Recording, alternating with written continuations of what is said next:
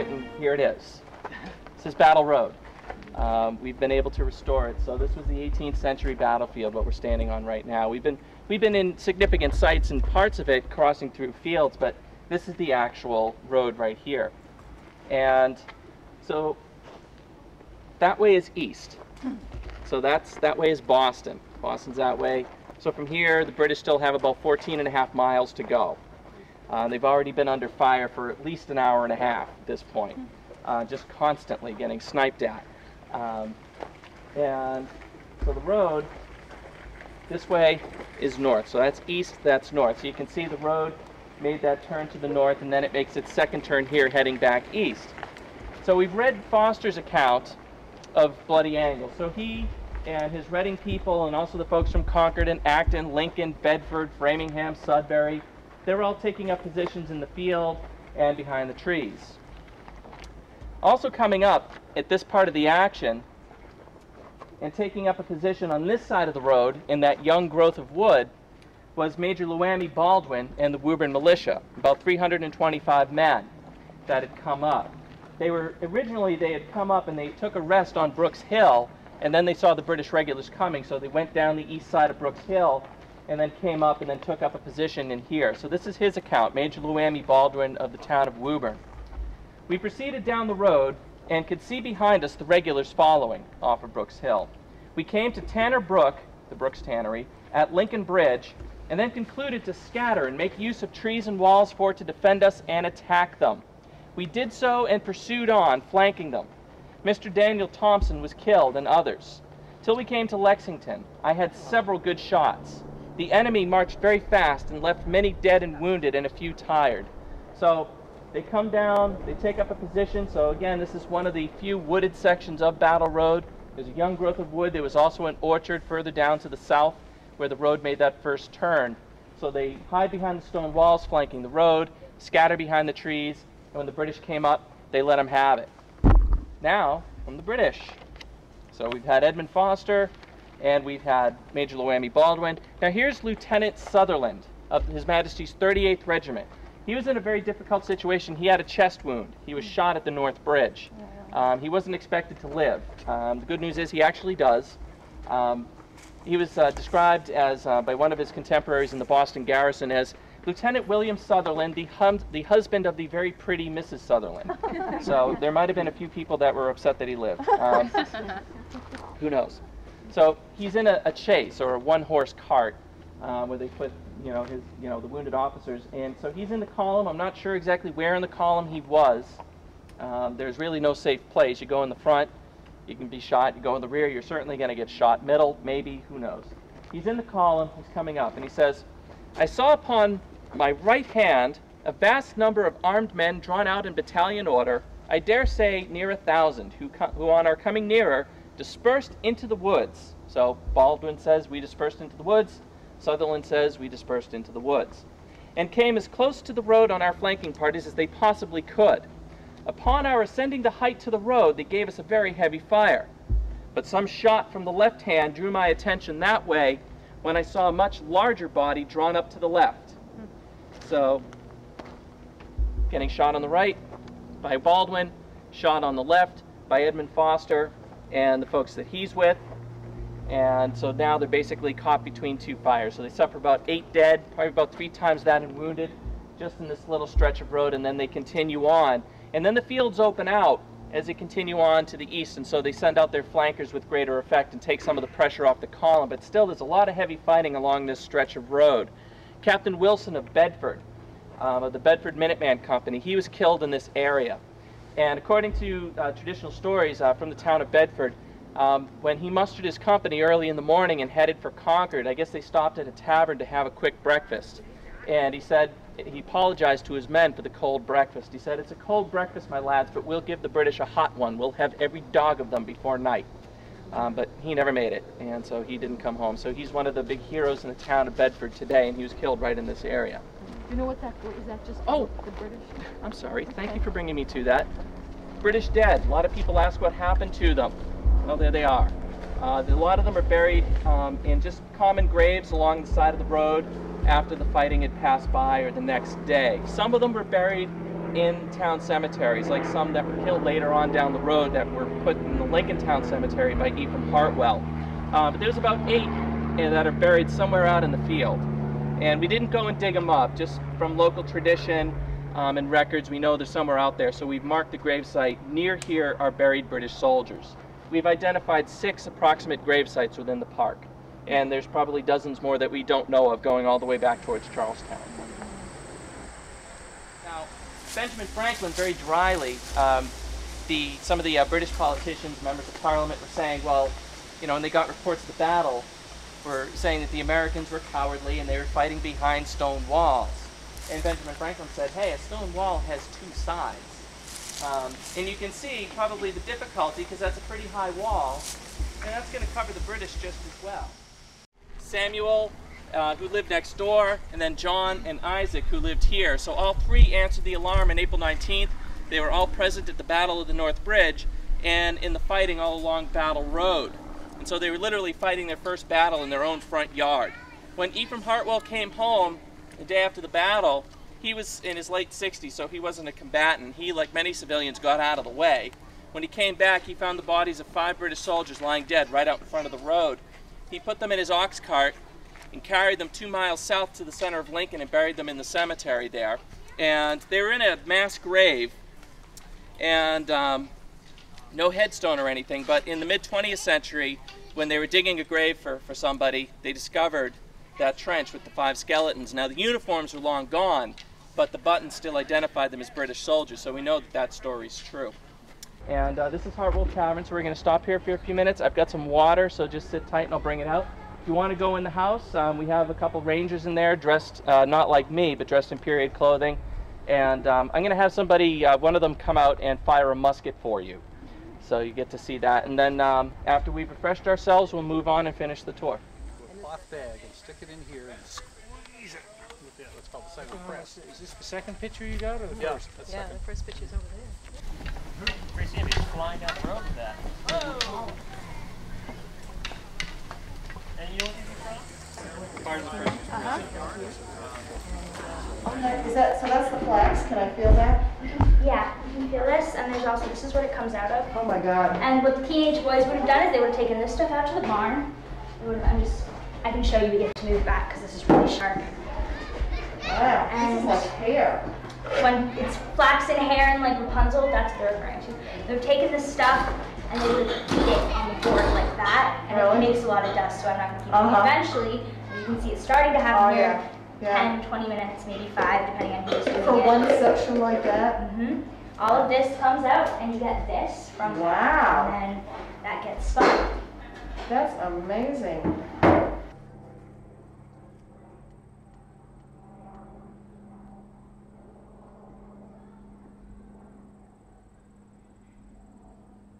Below my hand. So I'm pinching it with my right hand, and I'm pulling the fibers with my left. And when I let go of what I'm pinching, it sends that twist up into all the loose fibers that I'm pulling out with my left hand. And flax is very dry, so I need to keep my fingers wet, and I also need to keep the thread wet at all times. And you can see that it goes from being this sort of very wispy, breakable substance to a very strong piece of thread, even though it's very thin. So flax is just one substance that they would spin here. They also spun sheep's wool. And they would do that by first, they would shear the wool from the sheep. And once it was shorn, they would boil it. And after the wool is boiled, they would have to card it because the wool is sort of all bunched, none of the fibers are straightened out. So in order to prepare the wool for spinning, all the fibers have to be straight. So they put it on cards, which are basically pieces of wood with a wire attached to it, like almost like a dog brush. And they would just start combing it through. And once they do it for quite a long time, you can imagine, not only did they have very strong arms, but they would also be able to straighten all of the woolen fibers so that eventually when you peel it off, this isn't quite ready for spinning, but this is carded wool, which is ready for spinning. And from there, you'd actually spin it very much like you would spin flax. One of the main differences being that even though the wool is boiled, it still has some lanolin left in it, so that you actually don't need to keep your fingers wet. The wool also gets very sort of wrinkled as you spin it. So what they would do is when they're done spinning, and I can demonstrate the drop spindle in a moment, they would wrap it around what's called a niddy-noddy, and they'd leave it that way for about 3 days until the yarn is very straight. And this was all spun here on the wheel we use for wool. This is called a drop spindle, and this has been used since ancient times. You can actually still see ancient hieroglyphs of Egyptian women who used the drop spindle. And it's basically the same idea as a spinning wheel, and it's actually the precursor to the spinning wheel. There's a little notch here, and there's a slip knot, and you just spin it with your hand, and as it's spinning, it's putting a twist into these fibers and creating the yarn. So basically what the spinning wheel is the drop spindle turned sideways and attached to a driver band and a fly which keeps it winding itself. Colonial women could actually do this. You don't really have to, once you get it started, you don't really have to watch it all that much. You can do it when it's a little bit dark. You can do it when it's a little bit dark, and you just don't need a lot of light to do it. But you can see that it makes a really strong. Now, is this thread then used in weaving cloth? Or? Yes, exactly. And what they would do, they probably didn't do a lot of the actual weaving here because it's just not big enough here to have a very large loom for weaving things. This makes linen thread, so it would make something like this jacket. So what they would do is they would spin their own thread and their own yarn, and they'd send it out to town to be woven. And I know some people have been looking at the wool before. I was showing you a bit on the drop spindle. So once you've spun the woolen thread, I think I had mentioned that you would, once it's spun, put it on what's called a niddy-noddy to straighten it and take all the wrinkles out that occur while you're spinning. Then once it's done, they would ball it, and you can see this is all yarn that was done here. And it's very imperfect. It's thick and thin in some places. It has some knots in it, some little nubbies. And from here they could knit or weave it if they wanted to. They probably wouldn't have been able to do any large weaving jobs here because the large loom just wouldn't have fit here, so they probably would have sent it into town. These are examples of knitted wool that was spun here, and this was actually not dyed at all. It's just different color sheep, and all the yarn is knitted together to make this striped bit. Welcome to the Hartwell Tavern, part of the Minuteman National Historic Park. As Jim mentioned, my name is Tim. I'll be your friendly park ranger and musket demonstrator today. Hope you're enjoying the walk. It certainly is a good day for it. The musket, a replica of the colonial musket I hold before you today. There's just three main portions of the colonial musket: the lock, the firing mechanism, the stock, the wooden portion, and the barrel. When I pull the trigger today, it's going to set off a number of different reactions that will hopefully result in a successful fire. What we do when we first grab our muskets in the morning is make sure they're first unloaded. Remove the ramrod and actually place the ramrod down the barrel itself. And if the weapon is unloaded, it'll be metal against metal. It'll make sort of a pinging sound. Let's find out if our weapon is safe and unloaded. What do you think? Unloaded? Good. We have a safe weapon. When I pull the trigger today, after determining that it is in fact unloaded, I'll first put the weapon onto the half-cock or safety position. The half-cock position prevents the weapon at all from going off. I can pull the trigger, and this is essentially the safety position for the weapon. When I pull the weapon back into full cock position and pull the trigger, it's going to first, what's called the cock of the weapon is going to spring forward and strike this piece of steel here called the frizzen. the small stone that's inside the cock of the weapon here will strike the steel and create a number of sparks. When I'm loading the weapon, I'm going to pour a small amount of black powder, black gunpowder, from the cartridge here into the pan. Now, the sparks will fall into the pan, igniting the powder in the pan, and that small explosion will travel through a very small opening in the barrel of the weapon, called a touch hole. The explosion will travel through that hole and ignite the main charge. When I'm loading the weapon, I'll pour the majority of the charge directly down the barrel, and with it goes the cartridge paper.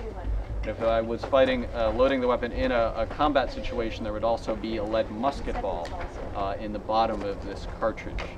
Rest assured, however, today in the National Park Service, we just fire black powder and paper, so you won't see any birds falling from the trees when I fire today. A trained Minuteman and militiaman was expected to load and fire in about 20 seconds. I'll be taking my time today for safety's sake, but in duress, theoretically someone could fire in about 20 seconds. And the result of a successful fire of a approximately .7 caliber musket ball is what you see Ranger Jim holding in front of you there. On this side is the entry of a lead musket ball into that piece of wood, and on the opposite side is the exit portion. Can we see too? Thanks. So How the big first is the step in ball? loading the weapon is to reach into my cartridge box, grab a paper cartridge, flip open the top, and with one hand on the weapon and one hand on the cartridge, the only way of opening it, of course, is with your teeth, like so. I'll begin by pouring a small amount of black powder in the pan. I'll then shut the pan, pass the weapon about, and then the command was given then to charge with cartridge.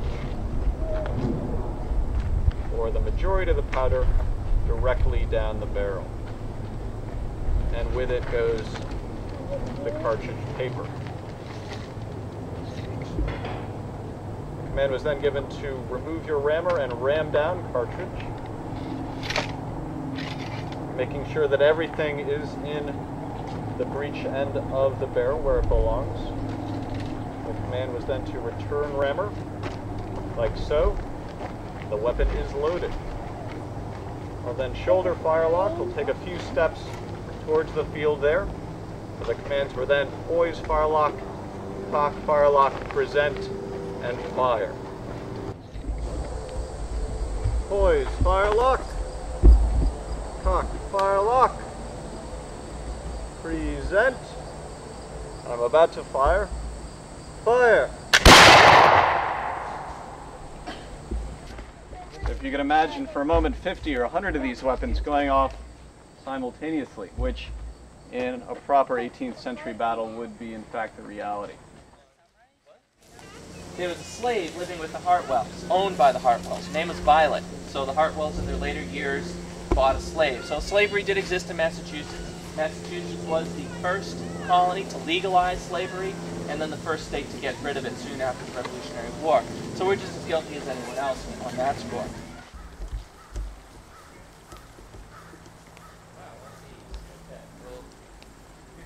Where we just were, that was Hartwell Tavern, and that was built in 1733. It was the home of Ephraim and Elizabeth Hartwell. They had 3 sons that served in the Lincoln Minuteman Company.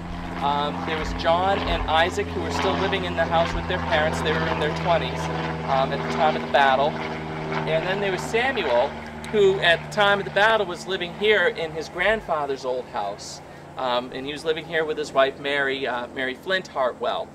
And so the house here, what's left of it, was built in the 1690s by Ephraim Hartwell's father, Samuel. It burned down in the 1960s, and actually there's a lot of foundations of colonial homes within the park and that burned down. And now you think they would have burned down when people were cooking with wood and open fires, but actually it's electricity that took a lot of them down. And this one here, it was the same thing. It was an electrical fire. It took the house down. So what the Park Service did is we were left with the chimney stack and the cellar excavation, so the Park Service built a frame around that to stabilize what was left of the structure, give you a sense of the dimensions of the house, but also give you a rare opportunity to actually look inside and glimpse and see what an incredible massive structure a colonial chimney stack was. Normally, we talk about the central chimney in a house, but we never get to see them because there's a house in the way, so fate has conveniently removed the house, and we now have the chimney. Now, on April 19th, 1775, Samuel, as I mentioned, was living here with his wife Mary and two children. And now, earlier in the evening, Ephraim and Elizabeth Hartwell had a slave, Violet, and she was out front. She saw British officers pass by. It was getting on towards dark, and they were darkly cloaked. And they rode past the house and then turned around and headed back east. And Violet ran inside. I guess they kind of spooked her. She ran inside and she said, "Mrs. Hartwell, there's a funeral going by." Gave her the creeps. Well then, at about 2 o'clock in the morning, thereabouts, somebody's banging on the door at Hartwell Tavern. Samuel Prescott. He was riding out. Well, actually, he was visiting his fiancée, Lydia Mulligan, in Lexington. He was riding home after midnight. So I guess her father liked him. And, so he's riding home, and he meets up with Revere and Dawes, who tell him what was going on, that the British were coming out and they were alarming the countryside. So he determined to go with them and help spread the alarm. And it's lucky he did, because when Revere was captured and Dawes turned around, Prescott made it through, and he delivered the alarm to Hartwell Tavern. So now the whole house is in an uproar, and everybody's getting ready. John and Isaac are equipping themselves and getting ready to go up to the center of Lincoln to rendezvous with their company and then march to Concord. And Ephraim Hartwell sent Violet down the road to wake up Samuel. And so she comes here. Now she was remembering those officers, those darkly cloaked people riding by that gave her the creeps. Now this is just too much. So now she gets here and she wakes up Samuel's household and then is too afraid to go on. So while Samuel was getting himself ready for a march, Mary went down the road and woke up Captain William Smith, who lives next door, and we'll be going to his house next. And then Samuel went and mustered with the company. And Mary Hartwell was telling this story to her grandchildren many years later. And she gives us one of the most vivid accounts of seeing the British soldiers march out. She said that she saw the army of the king marching up in fine order, and their bayonets glistened in the sunlight like a field of waving grain. They came by here at about 6:30 in the morning. And she said if it hadn't been for the purpose they came for, it was the handsomest sight she ever saw in her life. And remember, her husband and her two brothers-in-law are out getting ready to fight against that very same splendid-looking army. And so she and her kids stayed with relatives in the center of town, like most civilians that got out of the way. When she came back after the battle, she saw her father-in-law, Ephraim, loading bodies into an ox cart. And she was very afraid because she hadn't heard from her husband yet, so she didn't know if he was still alive or dead. And now to see her father-in-law putting bodies into a cart was very, very jarring. So she goes up to the cart and realizes they were British soldiers, so she was kind of relieved. But then she noticed, oh, wait a minute, they're people too. And she said that they looked very young. One of them in particular had a nice bright coat, and she took him to be an officer. And she thought it was a shame that their parents and their families would never hear what had happened to them. Now, Ephraim was loading them in the cart to take them up to the center of town to have them buried. So she said, since their families aren't here to mourn for them, I will. And so she and her kids followed what she described as the rude hearse to the cemetery in Lincoln where those soldiers were laid to rest, and they're still there to that day. So we talk about Minutemen, we talk about militia and British soldiers, guns and drums and bayonets and all sorts of things, but this happened to a whole community of people. And as I had mentioned earlier, women were instrumental in the revolutionary movement. They were very much an inspiration to the revolutionary movement, supporting various economic boycotts against Great Britain, creating homespun cloth that would allow them to support a boycott against Great Britain, and then later supplying the army that was besieging the British in Boston. Just to give you a sense of how this was viewed during the period, the graduating class of Harvard in 1774 promised the ladies of Cambridge that at their commencement they would only wear homespun material. So to get that kind of a commitment out of the Harvard boys, I guess that was pretty good. So anyway, but the good news is Samuel did come back safe, and he remained in the New England Army and the militia, took part in the siege of Boston, and he survived the war, as did his two brothers. The major portion of Lincoln was the eastern section of Concord, Massachusetts. As the population of East Concord grew, more and more of its citizens found it too difficult to travel into Concord Center for religious and community meetings. A group of concerned citizens began a lengthy and frustrating process involving the General Court, the Massachusetts legislature, and Governor William Shirley that ended with establishing Lincoln as a separate town in 1754. So Nathaniel Whittemore was living here, and he got caught up in the whole controversy of Lincoln splitting off from the town of Concord, because this actually used to be part of Concord. He was so upset that he insisted and got permission from town meeting to still maintain his address as Concord. So all his neighbors, including the Hartwells and everybody, they all lived in Lincoln, but Nathaniel Whittemore, he lived in Concord. So he just maintained this little outpost of Concord. But he saw the writing on the wall and he ended up leaving, and I think he moved to Weymouth, of all places. So why not move back to Concord? Who knows? Now in 1775, this was the home of Captain William Smith, commander of the Lincoln Minutemen. Now Lincoln had, they were slow to embrace the Patriot cause. They were trying to find the common ground, but they quickly realized that there wasn't common ground in this fight. And so they ended up attaching themselves to the Patriot cause. And in March of 1775, just pretty much a month before the battle started, they decided to form a Minuteman company, and they elected Captain Smith as, William Smith as its captain. He was already serving as a lieutenant in the militia. He was a relative newcomer to the town of Lincoln. He didn't move here until early in 1774. He and his wife, Catherine Louisa Dodge, were living in Boston, and at the time this property was owned by Catherine Louisa Dodge's family, the Dodges, and actually her father had left this house and 100 acres of land in Lincoln to her. Now back then in the 18th century, when a man married, what's his was his, and what's hers became his. So Captain William Smith, by virtue of a good marriage, became owner of this house and 100 acres of land. When the British blockade went into effect and they shut down the port of Boston, he left. He came out to take up residence here in Lincoln. And so he became one of the wealthiest landowners in the town of Lincoln. Now, when we talk about the Minutemen and the people who took part in this part of our history, we owe so much to them, because if it wasn't for them standing up, we wouldn't have this country today. And their imperfections seem to be hidden by a screen of 230 years. Except for Captain William Smith, his imperfections are so glaring that we can still see them today. He's not a very good businessman. He had a tendency, he came into his own when he was about 19 years old with a little merchant business, and he spent most of his time, since he was living in Boston, a town that was renowned for its numbers of taverns, he spent a lot of his time there, developed a drinking and gambling habit. His father, Reverend William Smith of Weymouth, had to bail him out of his gambling debts time and time again. And he married well, and he comes out here, and he's continuing the same pattern over and over again of failed endeavors.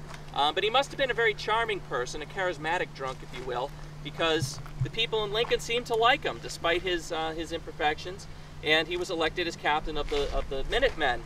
And not because he had any experience, he was only 29 years old at this time, but some believe because he was so wealthy, and that actually made a difference in 18th century society. It was very stratified.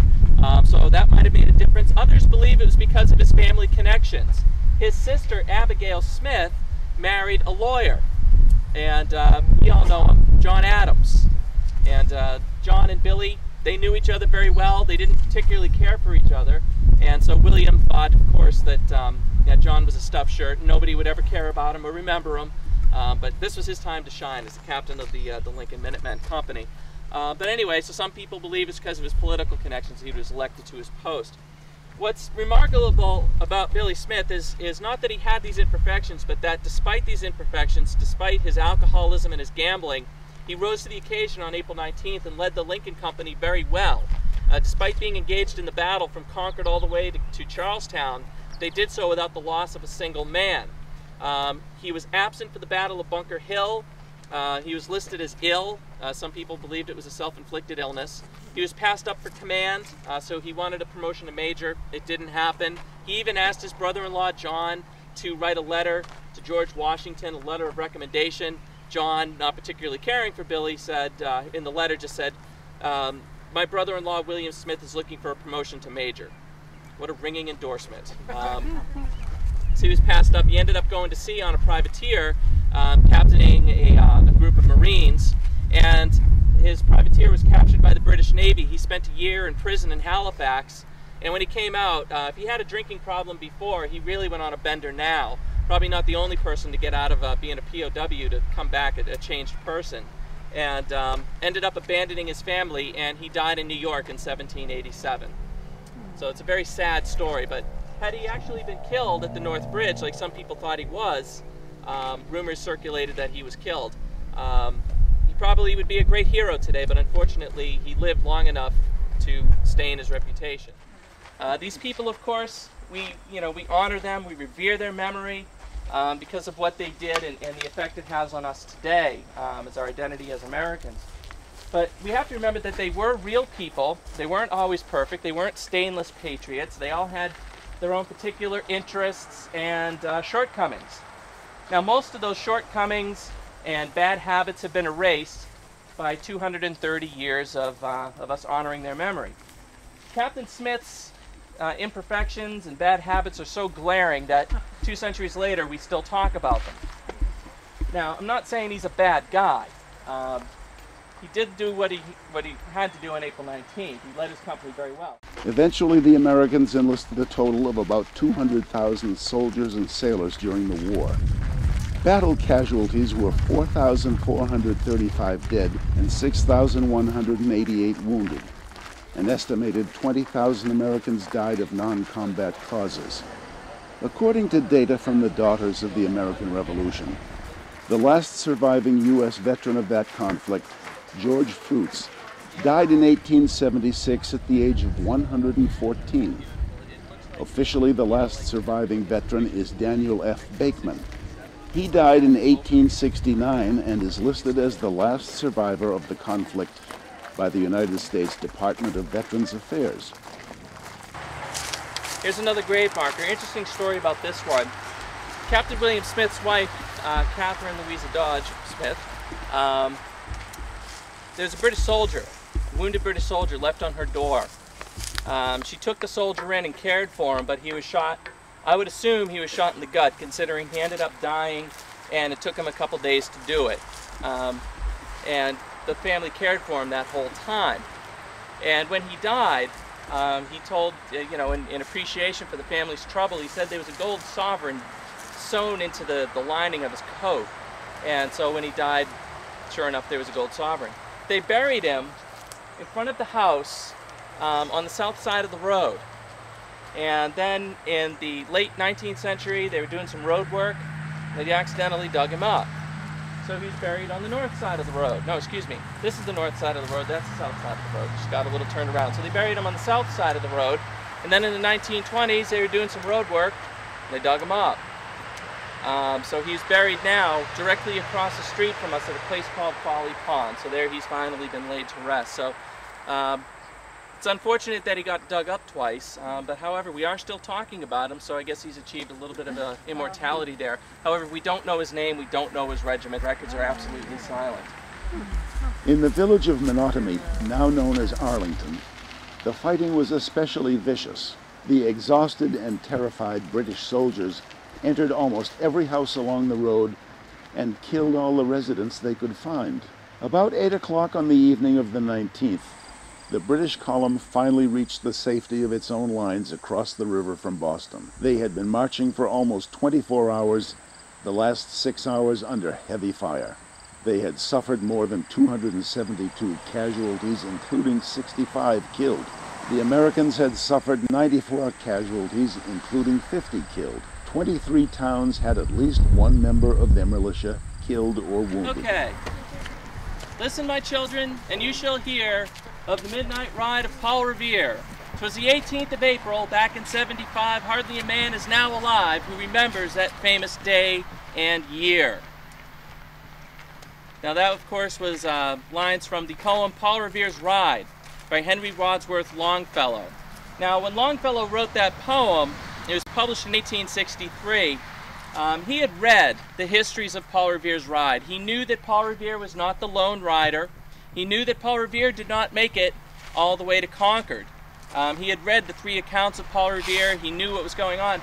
But in Longfellow's day, there was a definite distinction between history and poetry. And he wasn't trying to be historically accurate by writing his poem. In 1863, what was happening in America? Civil War. And naturally, people were very upset, particularly up here in the North, because the first half of the war was not going very well. The North had seemed to be suffering defeat after defeat. They were beaten at Bull Run, and during the 7 Days battles, they couldn't take Richmond. McClellan wasn't moving fast enough. They actually seemed to be in danger of losing the war. And of course, in that war, if they lost the war, then the Union itself would have been destroyed. And so they were facing the annihilation of their country. It was a very real danger, so people were very upset. So what Longfellow was doing was using the power of myth. He took the story of Paul Revere and just kind of magnified it somewhat. So even though Paul Revere was one of dozens of people spreading the alarm, he was instrumental in setting up the alarm system. He was well known in Boston and in the countryside. He was a messenger for the Sons of Liberty. But Longfellow made him into the one rider. And the reason why he did this was because he wanted to show what one person could do to save their country. Like, if this guy can do all this by himself, imagine what we can all do together as a people. And if you continue on, if you read the whole poem, particularly when you get to the last stanzas, you can really see what he's getting at. For born on the night wind of the past, through all our history to the last, in the hour of darkness and peril and fear, the people will waken and listen to hear the, people will waken and listen to hear the hurrying hoofbeats of that steed and the midnight messenger Paul Revere. And so, again, it's meant to be very inspiring. So because of that, now later generations only read the poem and they don't read the history. So a lot of people, when they visit the park and they come to this place, the Paul Revere capture site, they go, he was captured? A lot of people don't know that. But this is where his ride came to an end. He had passed through Lexington. He met up with William Dawes, Samuel Prescott. They all three of them continued down the road. And then that British patrol that had frightened Violet, the Hartwell slave, earlier that night, they were waiting in ambush for him. And they captured Revere.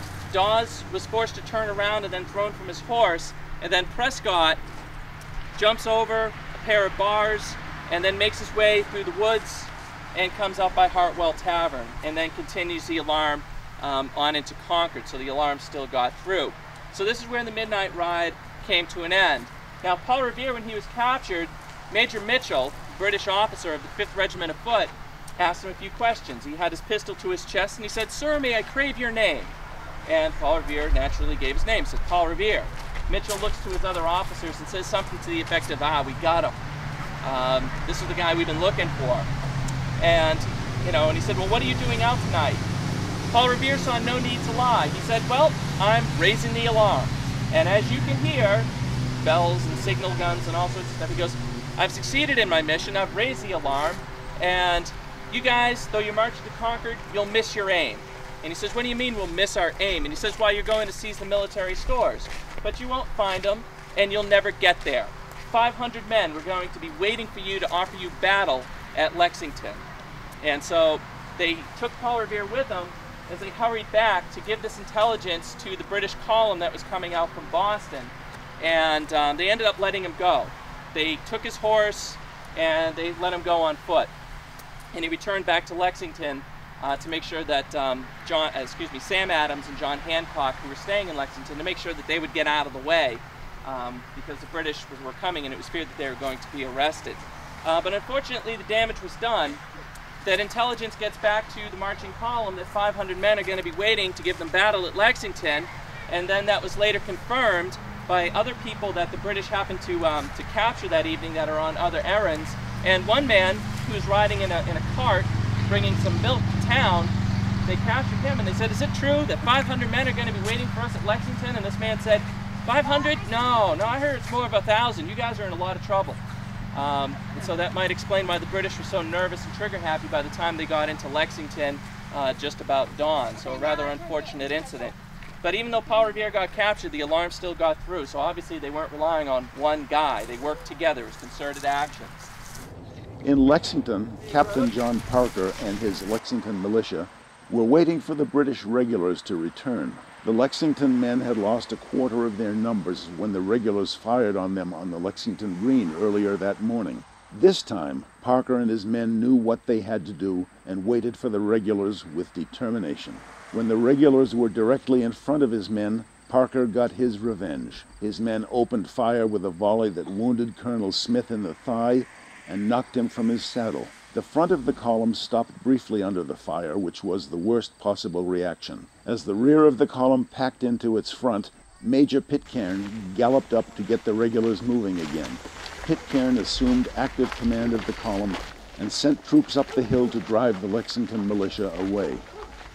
Lincoln militiaman William Thorning crouched behind that boulder and killed 2 British soldiers in the road. So 2 shots, 2 kills. Now, there were some British soldiers killed on this stretch of road.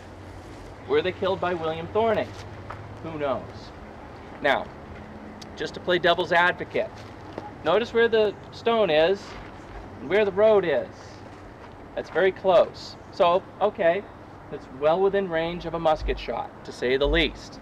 That's practically point-blank range. So, reasonably, he could hit 2 British soldiers. However, when you saw the shot, when Ranger Tim fired the shot, what did you see coming out of the flash pan in the muzzle? Smoke. Okay, and it was loud. So the British column, despite all their problems, you can imagine they would notice things like puffs of smoke and loud noises and 2 comrades falling dead. So he might therefore attract the attention of the British column, and they will give him their undivided attention. And he would not be around to tell the story of his daring exploits. Also, you've got the light infantry in the field, you know, coming through. So William Thorning is in a very difficult situation. He's caught between the hammer and the anvil. So did he really stay to fire 2 shots? Remember, 1 shot takes 20 seconds. 2 shots takes 40 seconds. To aim, it's going to take a couple of seconds. I mean, so anyway, He was carrying 2 muskets? he must have been. Just like in, like Val Kilmer in Tombstone said, I got 2 guns, 1 for each of you. It was a Doc Holliday. But anyway, according to local tradition, that's what he did, believe it or not. On orders from General Thomas Gage, British military governor of Massachusetts, 700 soldiers departed for Concord. Their departure was delayed for 3 hours while they waited for supplies. This delay gave the Patriots valuable time. Now, according to Nelson family tradition, Josiah had a special job. His job was that if an alarm should be sent out from Boston by a Paul Revere or another rider, he was to ride north to Bedford and deliver the alarm there. So he somehow missed Paul Revere and William Dawes and Prescott riding past his house. However, he did notice when they were coming back this way under guard from British officers. He heard the hoofbeats on the road. So thinking that there was an alarm, came out, and in the darkness didn't notice that the people he was confronting were British officers. So he said, "Are the regulars coming out?" Oh, no. He hears in reply a sword being drawn from its scabbard. And an officer says, "We'll let you know when they're coming out." Wham! Hit him on the head. So bleeding and stunned, Josiah Nelson then went back to his house. His wife bandaged his head, and he then carried his mission to Bedford. So according to Nelson family tradition, Josiah Nelson suffered the first wound of the American Revolutionary War. Believe it or not. British troops under the command of Brigadier General Hugh Percy played Yankee Doodle as they marched from Boston to reinforce British soldiers already fighting the Americans at Lexington and Concord. Whether sung or played on that occasion, the tune was martial and intended to deride the colonials. Nelson, unlike Ephraim Hartwell, who had an innkeeper's license, meaning that he could sell wine and spirits and cider and beer and have people drink on the property and stay overnight, Thomas Nelson was a retailer of spirituous liquors. So this was an 18th century package store. So you could buy it here and then take it home. So he was selling in bulk. And according to tradition, a British soldier was left wounded here at the Nelson House, who was cared for but then died. There was another British soldier that died along a stretch of road, and so they're buried on a knoll just on the left side of the road over there. Battle Road continues on. The park, of course, ends at Fisk Hill, which is just about a mile from here. But Battle Road would continue on into the center of Lexington. That's where the British received their reinforcements. Hugh Earl Percy with the 1st Brigade, about 1,000 soldiers that saved the original 700 soldiers from inevitable destruction. And then the British, thus reinforced, made their way back towards Charlestown. And they still had to go through Lexington. They had to go through Menotomy, which is today Arlington. The town of Menotomy changed its name to Arlington. Well, at the time of the Civil War, it was West Cambridge. And then they changed it to Arlington following the Civil War in honor of their Civil War dead that were buried in the new National Cemetery at Lee's old mansion. And then, of course, after Menotomy, Percy throws off his pursuers by taking the north road towards Charlestown instead of going across the bridge at Cambridge and going into Boston from the south. So it was a very bloody day. As I mentioned, by the end of the day's fighting, 95 colonists were killed, wounded, or missing. 273 British soldiers were killed, wounded, or missing as a result of that day's combat. 79 killed, and the balance wounded or missing. Now, of course, the British are in a very difficult situation. The Minutemen numbers are growing. Every hour, more companies are coming in. Ensign de Bernier of the 10th Regiment of Foot. All the hills on each side of us are covered with rebels. There could not be less than 5,000, so that they kept the road always lined and a very hot fire on us without intermission. We had first kept our order and returned their fire as hot as we received it, but when we arrived within a mile of Lexington, our ammunition began to fail, and the light companies were so fatigued with flanking they were scarce able to act, and a great number wounded, scarce able to get forward, made a great confusion. Colonel Smith, our commanding officer, had received a wound through his leg. A number of officers were also wounded, so that we began to run rather than retreat in order. So it's all starting to fall apart.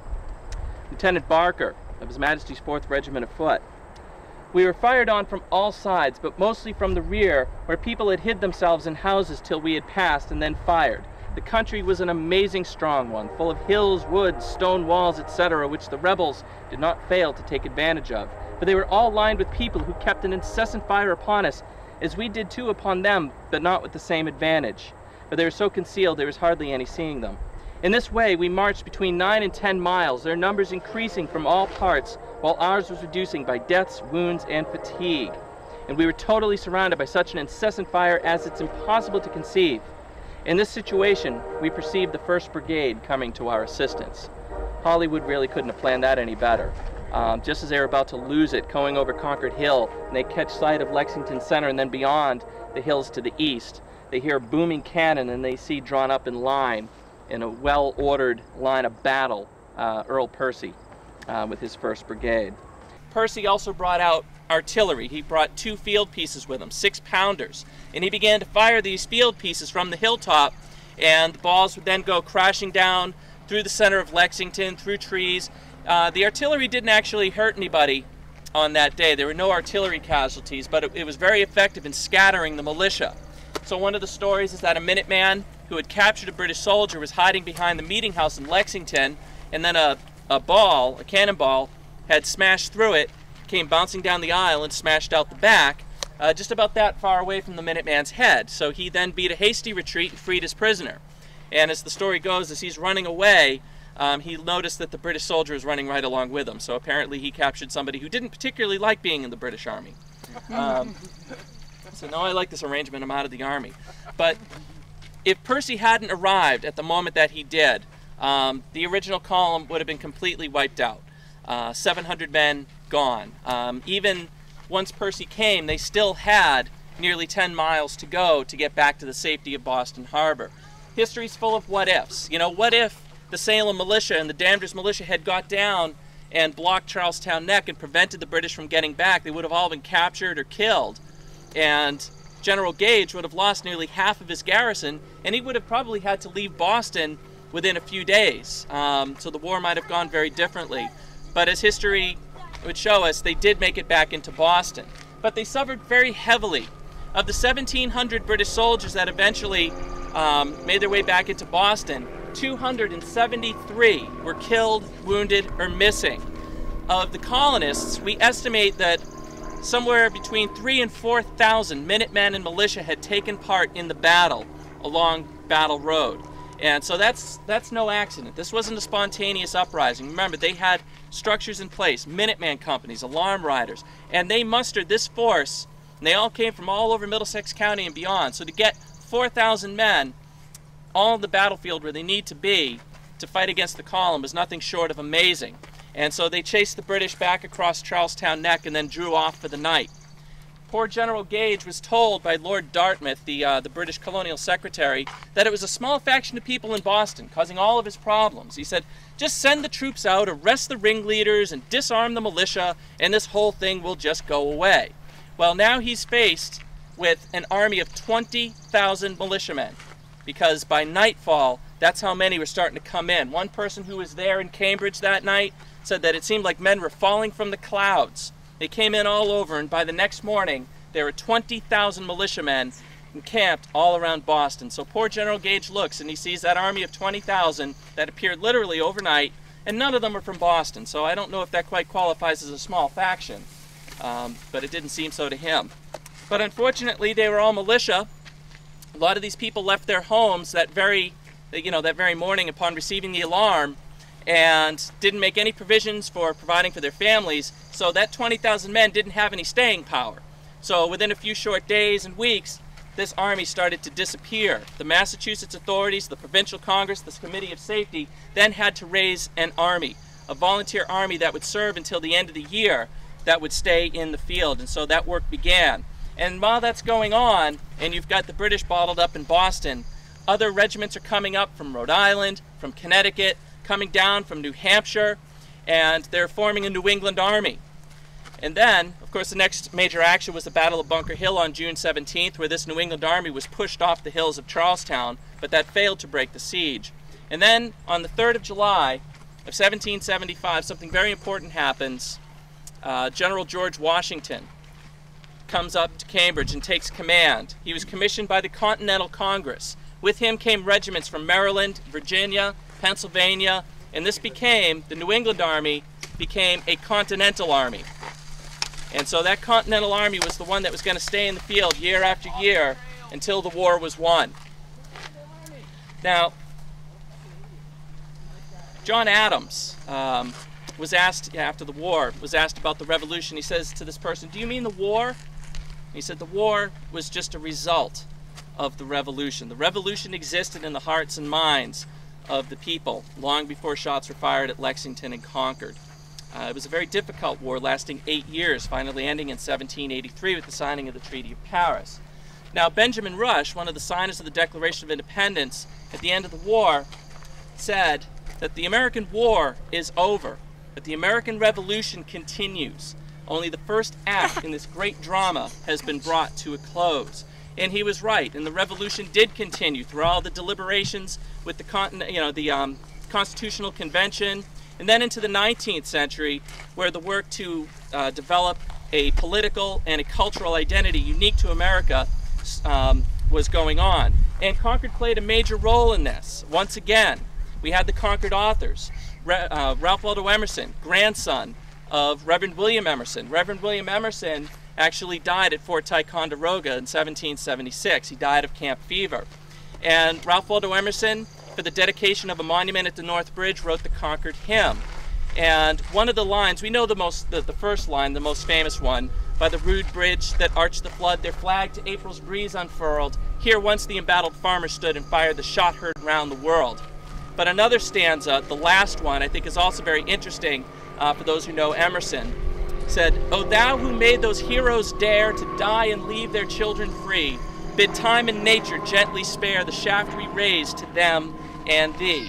And I think when he wrote that, he was remembering his grandfather who died in the Continental Army, who died to leave his children free. And so with that acknowledgement of the sacrifices of the past, the very next month in August of 1837, he launched right into the future. And he delivered an address to Harvard College called the American Scholar. And listen to the language he's using. It is definitely reminiscent of the ideology of liberty and equality that brought on the revolution. It said, "Our day of dependence Our long apprenticeship to the learning of other lands draws to a close. The millions that around us are rushing into life cannot always be fed on the sere remains of foreign harvests. Actions, events arise that must be sung, that will sing themselves. We will work with our own hands, we will walk on our own feet, we will speak our own minds. And that was celebrated as our Declaration of Intellectual Independence. We were to be not only politically independent of Great Britain, but culturally and intellectually as well. But of course, the revolution wasn't finished, because a lot of people, particularly today, will look back and say the revolution did nothing for slaves, the revolution did nothing for women, the revolution did very little towards correcting a lot of the social evils that we still face today.